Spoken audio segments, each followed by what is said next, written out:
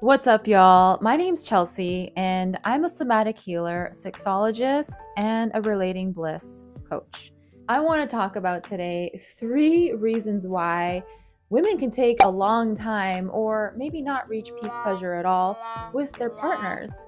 It's a common grievance that I get from a lot of my clients where they have no problem reaching peak pleasure solo, but have a really difficult time with their boo.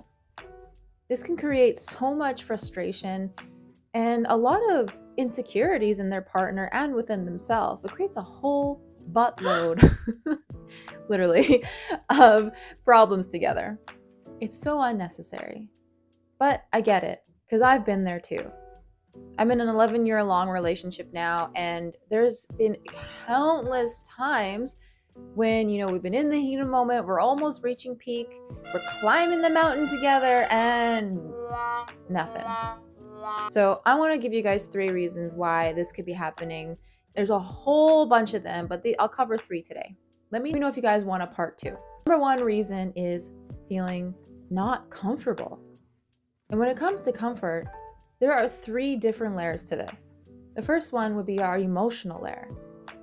This means, do you have any unprocessed emotions dwelling in your body still?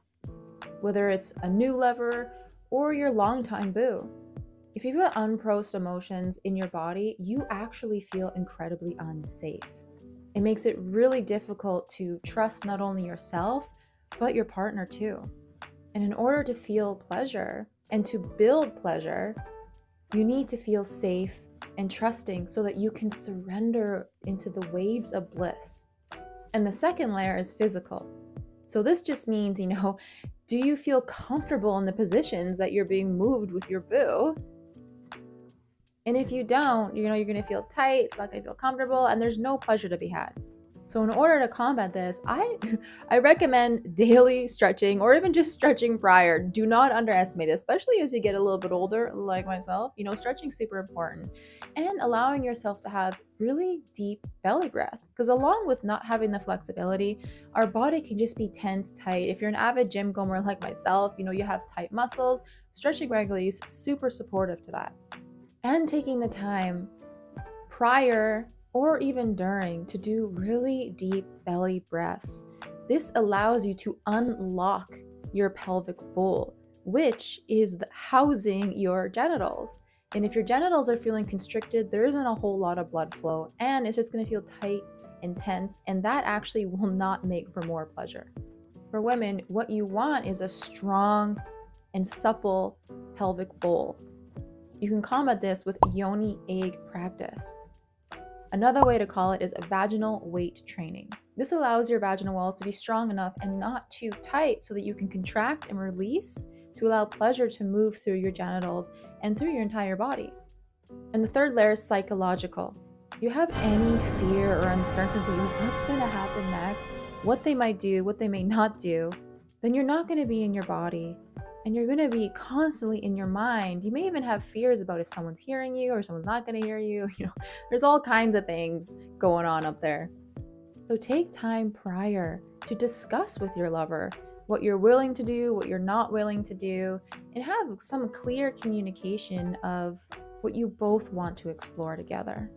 The thing is, when you're solo, you don't have to worry about a lot of this stuff. You know exactly what to do, you know how to do it, and you get right down to the point. You don't have to worry about anyone else. So it makes it a lot easier to not worry about all these layers when you're by yourself.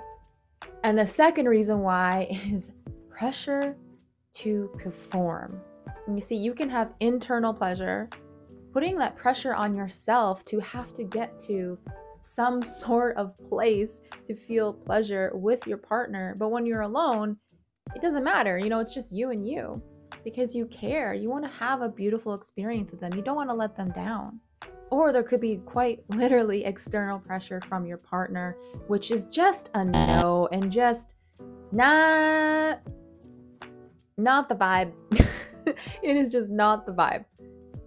Make sure you have a conversation with your partner and let them know if they are making you feel pressured to, whether it to be hard or pressured to move around in a certain way, that's not serving, your pleasure. And ultimately, when someone is not having pleasure in the entire experience, there's no pleasure at all. This is a partnered experience.